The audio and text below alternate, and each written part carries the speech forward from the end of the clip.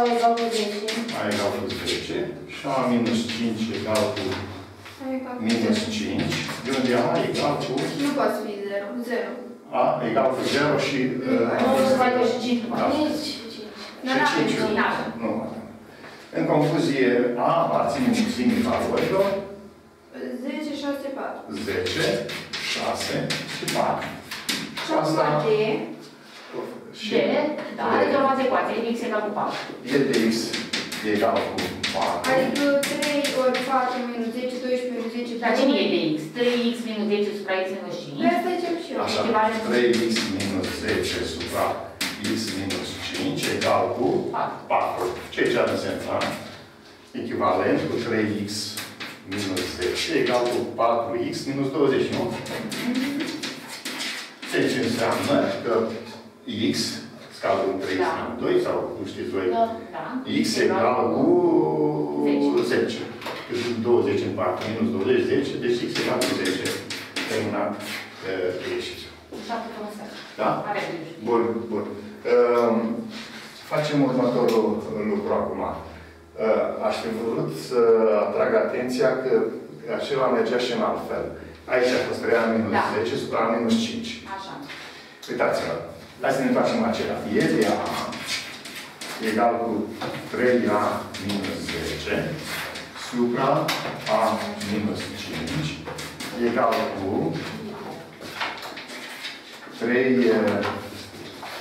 3a minus 10 supra a minus 5 face 3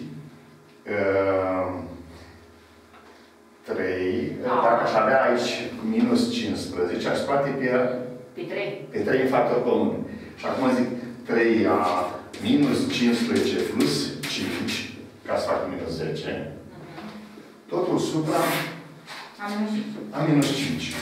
Și egal mai departe, scot pe 3 din asta factor, prin 3 pe lângă a minus 5, totul supra plus 5 supra a minus 3, distribui numitorul.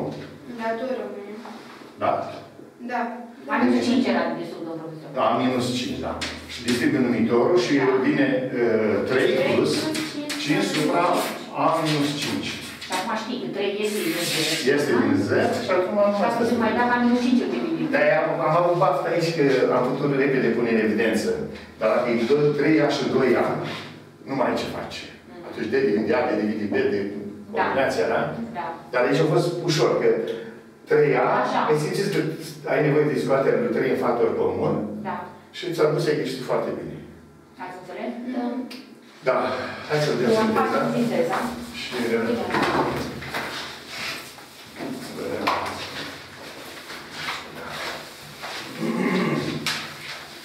Sinteza oare. Da. Sinteza oare. Adică... Ce-am făcut? Mai din asta. Am făcut formule de prescurtat. Formule de calcul prescurtat. Condiții de existență a unei expresii. Condiții de existență a unei expresii. Expresii cu toate operațiile, deci. În capitolul expresii cu toate operațiile. Da, da, da. Formule de calcul prescurat, condiții de existență a unei expresii.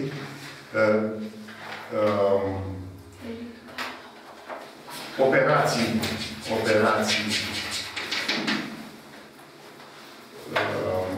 pentru simplificarea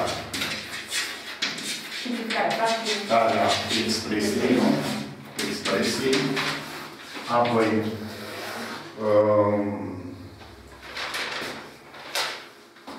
când o fracție este din număr întreg, modul am făcut și pe fracția aparține lui Z. Când fracția aparține lui Z. Da, când fracția aparține lui Z. Dacă și mai dacă putem vedea de așa, teorema aceea de divizibilitate, teorema de divizibilitate. Și o scriem.